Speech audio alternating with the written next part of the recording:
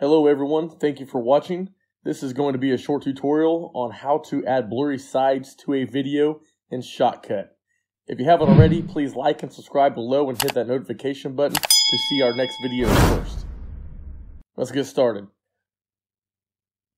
I am using Shotcut version 19.12.31. If you guys don't have that, I suggest going to their website and downloading the most recent version.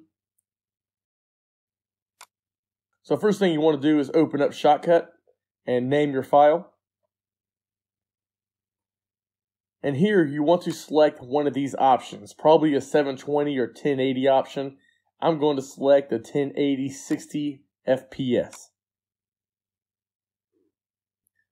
Whenever I'm editing the video, I always like to open up the playlist so I can drag in everything I need for the video right from the start. So go ahead and drag your video into the playlist. Now you want to go to the timeline and create two video tracks.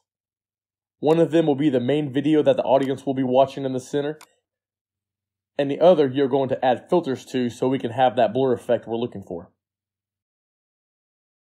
Now go to the playlist and drag the video into the timeline, one at each track that you just made.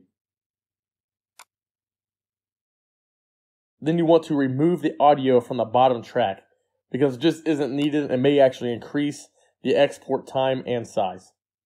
And you do so by right-clicking on the bottom track, then select Detach Audio. Now that audio has become a new audio track below. Just right-click here on that green-yellow area and click Remove Track. Now we are ready to add filters to the bottom video track, so make sure it is selected by clicking on it, and then click on Filters at the top.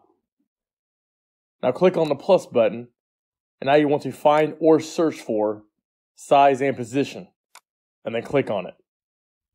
Then on the size mode, you want to click on Distort. Now the track stretches across the whole canvas. Next we want to blur it. So go to Filters again and search for Blur. Several options appear, but what you want to select is Blur Gaussian.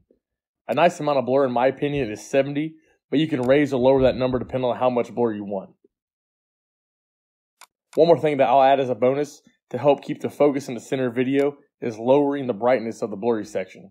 So if you want to try that, add one more filter by searching for brightness.